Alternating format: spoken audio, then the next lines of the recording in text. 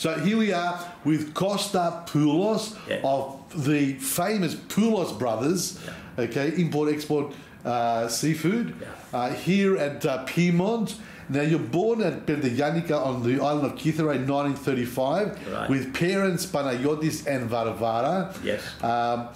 Although, you know, you mentioned your childhood years were very, very poor, tragedy strikes your family. Correct.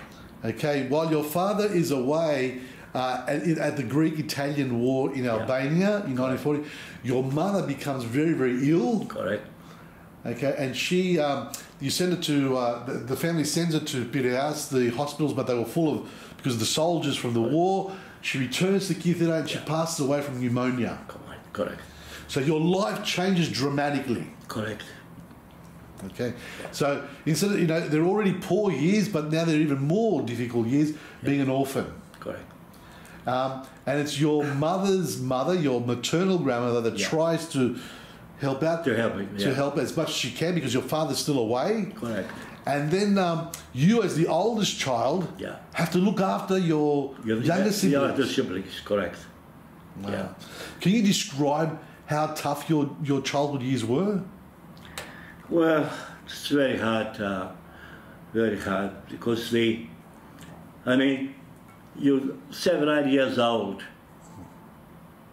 It's cold, winter, and you have to go to the farms to get some stuff to cook, because I had to do that, pick it up, do a bit of cooking, do help, because grandmother, she used to be around to do other things, looking after the animals, and what have you.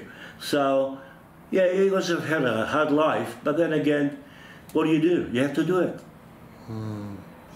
Now, you love school, and you loved education, and and if there was hope for you to continue with your schooling into high school, you would have done that. Yeah. But again, it's that poverty, and like I think you explained to your dad. Your dad says, but you explained to your father that there's no money, so I can't study. Well, that's true too. I as well into it. I did, like you said, I always loved letters, books, and reading. I was 12, 13, 14 years old, and I read books like Kosta the Great, Kassiani, Tolstoy, and all that. No way, Tolstoy? Yeah, all those, yeah. A neighbor of us, they get those books, we pass them on, and I was reading all those. Wow. Yeah. And you also told me that you learned to read, at least read English. Yeah. Well, they call it Greek-English method. Yes. Which is, is Greek and translated in English and so forth. I studied that for 2 years. So I studied the method right through. Now, was it inevitable? Was the only way out of poverty migration? Was that the only way? That's the only way I could see it, Vasili. The only way I could see it. I couldn't see any other way. And I thought to myself, well, okay, I'll sacrifice perhaps in a way, but I want to help the rest of the family too. So at 16, you're still a teenager. That's right. Yeah, but don't forget, I was a teenager for 7, 8 years old. Oh, okay, got it. Yes. And you know what I mean? Yeah, so you take a ship to Beirut, from Beirut, an aeroplane to Bombay, from Bombay, you get to Strathmore, and you arrive in Sydney in 1952. Correct. And you work in a milk bar at Surrey Hills. Correct. With Nick, the two Nicks. Nick Samuels, Right, the two there. And what was Sydney like back in 1952? How do you remember it as a 16-year-old? I was completely different too. Not like today. But you were saying, you went for walks and it was just dark. It was, yeah. I can't do the park, you see all these big trees and dark, now birds, to see anything. Yeah, it was really, really dark. Correct. And I think you tell us a good story. Can you just tell us the story where your employer asked you all these English words and you knew them, but then he said, "Oh, we'll put you at the counter." What happened at the counter? Yeah. Well, the first guy came in. He said, "Hey, buddy, give us an orange juice." So what is this bloody talking about? The boss says, "You know, it's orange." Yes, I said, but the way I know it is not the way it sounds. Completely different. I know the method of orange juice, not the accent. Yeah. The other thing was, being inside the hills, most of the guys there, they use different sort of language, like slang, like matches was crackers, dollar was a bulb, cigs and all that. So that's another story. That was even harder. Much harder. But Nick did, you know, like there was. You told the story that just before the cinema started, you know, whatever, you'd go to night school twice a week. Yeah, about 2 hours. Yeah, but I had to get back before the theatre. Yes. You know, about 9 o'clock, either would come, so I had to be back. So yeah, I was going there for about 2 hours. Yeah, night school and yeah. And you stayed there for 1.5 years, and from there you go to a cafe, the Monterey Cafe, in Auburn. Correct. Yeah. Where much bigger place, much bigger business. Yeah. And you had more experience there. But even at 19 years old, Mr. Poulos, even at 19 years old, you're not even 20 years old. We're going 20. Yeah. You're going 20. You couldn't get the license, so you have to be 21. And you're still thinking about business. Correct. Always, yeah. Always. So that was motivating. That was driving you to have your own business. Yeah. So you ask your brother Dionysis, Dennis, to come from Queensland to buy your first shop. Correct. Can you tell us what happened? Well, first of all, I think the people they work with up there, they say, "Oh, back out to Sydney, corruption and this or that," and you know, I say, "Hold on a minute, mate," you know. So I went up and saw him. I saw the conditions he worked. And I stayed there and cried because obvious. I thought to myself, well, if that kind of life, he was working in the plantation in the farm, banana. So he used to spray around and that and on his own. I said, what sort of life this be? You know, I said, "Now you have to come to Sydney," and he did. Yeah, but that was hard life for him up there too. And the opportunity comes in at Rydalmere. The opportunity comes at Rydalmere. Correct. So how did you buy your first fish shop? Well, you mean the first fish? Well, I went down to the market. No. How did you buy the shop? The shop? Yes. We had some the money, whatever money we had. We put it down. And like I said, and then I thought, well, it will take a few months. Perhaps you have to keep it going and so on. That's why I got Brother Dennis stay in Max Milbar in Manly. As manager here, and bring some cash in until we stand up. He did 3-4 months. After that, the shop went very well. He came in and... Can you tell us the story, Kosta? Tell us the story. How did you win over the locals? Like you won over the local people in Rydalmere. How'd you do that? With Father Ford. Yes. Oh, yeah. Well, Father Ford, he used to be in charge of everything those days. The church was in the community. Father Ford was the man. The man. Anyway, so we want to open on Sundays.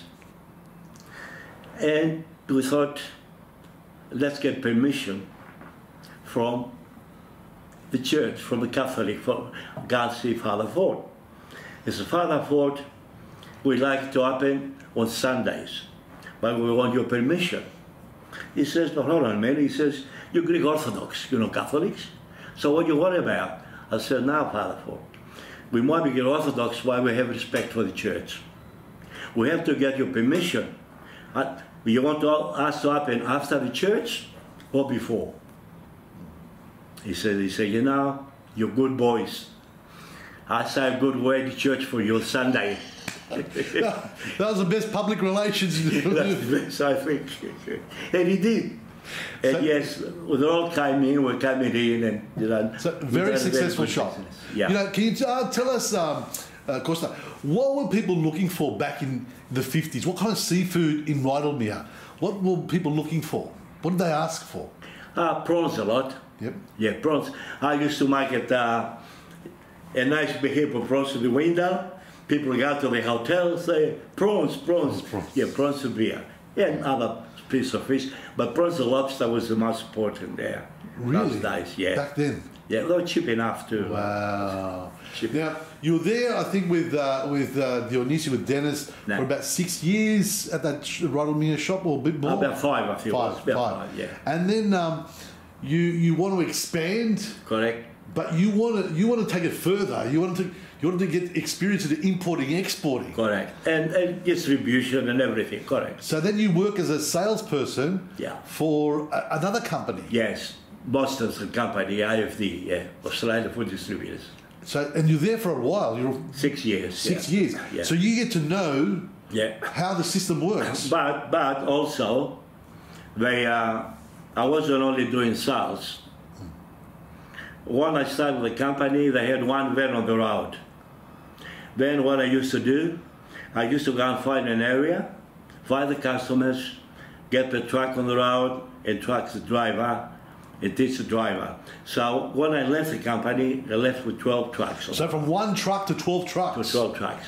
I had to organize the area, the driver, and put the truck on, and control all those areas. I was looking after those areas. In the meantime, in 1963, you meet Irene Liaros. Correct. Yeah. Okay, so a good Kytherian girl. Yeah. Right, and I think you meet her at a Kytherian dance. Correct. At a monthly dance at Paddington Town Hall. Yeah. Yeah. Okay, yeah. So and you marry in 1963. Yeah. So your life changes. How does your life change after marriage? After weddings? No, I think it has to change a lot because Irene was working also in the shops. Oh, was she? Yeah, she had the experience. So he fit in the shop, and then as the brother too, he liked it too. It's how we get together very well. And we'll carry on.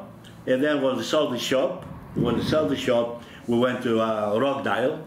We bought a home there, a house, and that's where we stayed there. And with Dennis, Dennis got married later, so we moved out and so forth, yeah. In 1968, where you move to the markets, yeah, and you set up Poulos Brothers. Correct. Okay, it was a very, very different fish markets back then. Correct. Who was involved? Who had the stalls? Who had the stores back then? It was Rochester, and the other one was the Italian guy, some Italians. He was, who else was it those days? There wasn't too many of the stalls, I think about 2 or 3 of Vasili was all together. It's a long bloody time ago to remember. Yes. Now, when it's one thing to have a fish shop, and it's another thing to have an export-import distributing company. Yeah. So Poulos Poulos Brothers is a very, very different company. Yes, but don't forget, when we started, of course, the most important issue was to start with the shops and some restaurants. And eventually, you get to know, you grow the business, you advertise, and so on, and move on. So were your first customers as a distributor Greeks? They are. Were they? They were. They were. And I might say this, after all these years, maybe second, third generation, I always respect them, and it's been successful for our business to start off with. But 2 years ago, when the COVID started and that, the restaurants shut, but the shops kept open. So we did shut, we lost some business, but we still carry on because those shops, they're theirs. We had those business.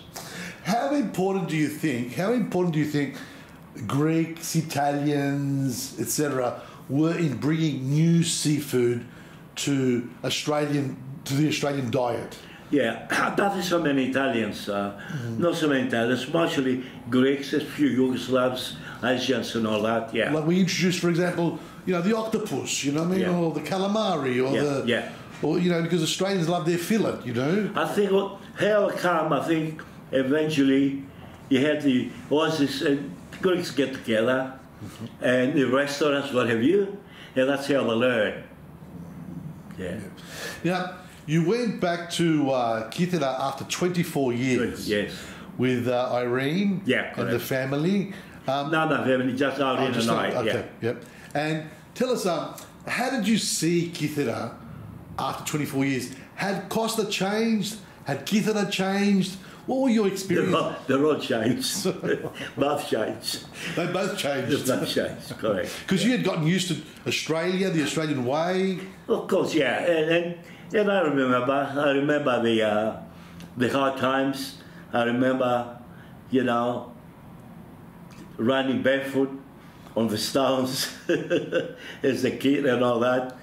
And I realized how, I'll tell you, how happy I was in a way too. When we're going away, we live in the island, we live in the village, all the neighbours, he came out to say bye-bye and that, and some cry. I said, look, be happy, don't cry. If you wanted to cry, you should have cried when I left here, 60 years old, gone to the unknown. Now, I'm going to my home, I'm going to the happiness, I'm going where I belong. So be happy, because I'm happy. Wow. Yeah. Kosta, how did you and Irene give the Greek heritage, that Greek culture to your kids? Because you've got 3 children, I think. 3? Yeah, 3 boys. You've got 3 boys. You've got Panagiotis, Peter. You've got Dionysis, Dennis, and Theodore. Yeah. Right. So how did you and Irene give them the Greek culture? Did you take them to Greek dances? Exactly. Yeah. All right. Yes, they did. And Irene, English was pretty good too. And you have a lot of people with the hospitals. Anybody wants to go to, get Irene, go to translate, go to help. And the boys got teaching, they went to schools and all that. The grandma would speak to them in Greek. Oh, okay. Yeah. And I spoke to them too. Now we want to learn the language, for sure. One of them, yeah. And the Greek, let's put it this way. At home, it was Greek. But definitely, yeah, it was a Greek home. Now, Poulos Brothers just keeps on growing. Correct. Growing, you buy your own premises, you've got depots, interstate. Yeah. Now, your boys, all 3 boys, studied. Correct. And had their own respective careers. Correct. I think Peter did law and economics. Yeah, correct. Yeah. I think Dennis Dionysis was a mechanic. And Theodore was an accountant, I think. Yeah, correct. They all had their own careers. Correct. But, was it inevitable for them to come to the family business? I think, Vasili, you have to appreciate the fact that, let me put it this way, to be a professional, to have anything you do is an asset in life, okay? But people say, oh, he studied law, he's a lawyer, he makes a lot of money. Yeah, he does get good money when he's busy. But in this business, you work every day, money's coming every week, and then you're your own boss. But you must be very proud having your 3 sons involved. Very, very proud, Vasili. And also, I'm very proud to have another 4 nephews. That's right. So because they're 7 altogether. Yes. And they're treated equal. Yep. And what I'm happy is that I see them not only at work, but also in private. They go together themselves, they're friends, friendly and all that. So they're not working just for the money. They're working because they love what they do. But Poulos Brothers now officially is 55 years old. Correct. As a company. Correct. Right, 55. And yet it is 3 generations of family. Correct. It's a family business. Correct. And you were telling me how there are some workers here that have been here for generations. You know what I mean? The families. Correct. And your customers are generation. So there's a great sense of loyalty here. Correct. You know. Correct. We don't advertise a lot, and I'm not here to boast that, but the fact is, Poulos Brothers today is the biggest seafood company in this country. There's other companies bigger, but they sell meat, they sell groceries, fruit like that. We straight fish. So it's a straight fish company. We are the biggest in the country. That's a fact. Now, you'll grow bigger? Yes, it does. I mean, through the supermarkets, through new, as you saw there in the factory, we've got the new machinery, we got robots doing packaging, ebilizers coming in. So obvious, it's not like the fish business was 50 years ago, 20. That's what we're talking about. So everything's got to be modernized, got to be upgraded, because everybody was safety, there was health, and the supermarkets, everybody, they want what they want. So we have to go with it. But the business will grow, and, well, I know I'm not going to be here forever. It's up to the boys what they're going to do.